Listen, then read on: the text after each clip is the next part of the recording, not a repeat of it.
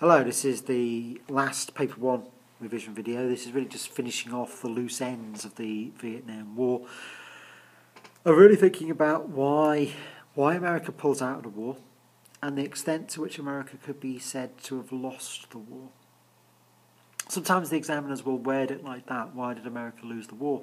And it's quite an interesting question because it allows you to attack the question a bit.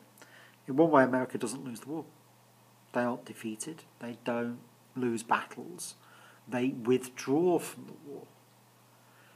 But it's seen as a defeat. It feels like a defeat. I mean, America is the richest, wealthiest country on the planet. It's got the biggest army on earth, and it can't beat the Vietnamese. So it's seen as a defeat, and within days of America leaving Vietnam, the country becomes communist.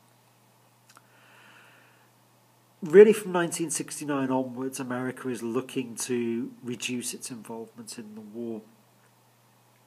In 1969, the new president is Richard Nixon, who had campaigned largely on a manifesto of he was getting America out of the war.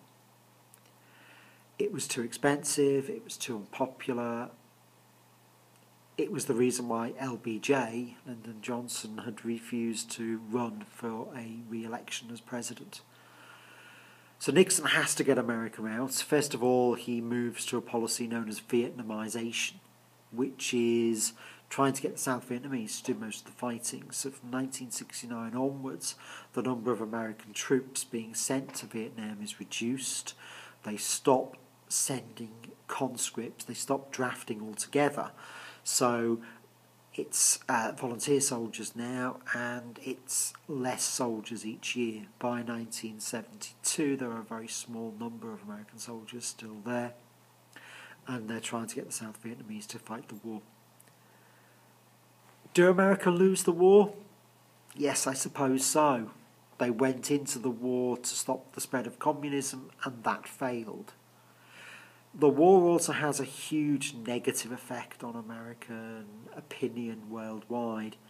It's the first war that America's not won.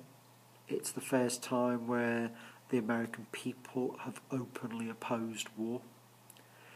It also shows that America is not this unbeatable, unstoppable military machine.